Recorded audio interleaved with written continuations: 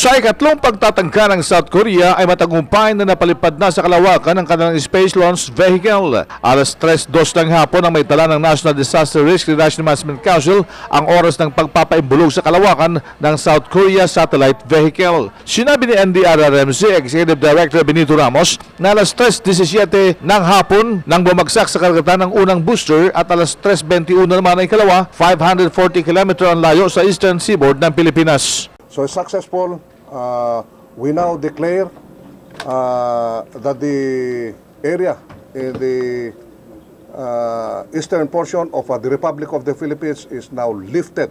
This no sail zone, no fly zone, and no fishing zone is hereby lifted.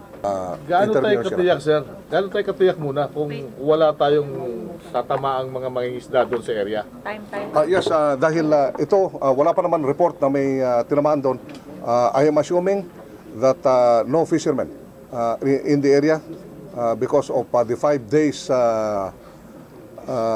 advisory that we made since 26, 27, 28, 29. Umaasa si Ramos na walang nasaktan sa mabagsak na booster at walang pasaway ng mga mangingisda sa karagatan sa panahon ng ipagbawal ang paglalayag. Ayon pa sa kanya, wala silang kapabilidad na malaman kung ang bumagsak na booster ay buo o nagkapira-piraso.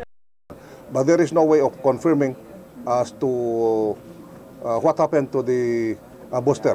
Nahulog ba ito na buo, nag-disintegrate into pieces, or nasunog ito na nagiging abo? There is no way we can confirm. We can only confirm this through the South Korean authorities, the NARO. Si outgoing NDRRMC Executive Director Benito Ramos sa Campo Aguinaldo. Yan ang DCRH News, RH911, Bing Formento, naglilingkod sa pagbabalita.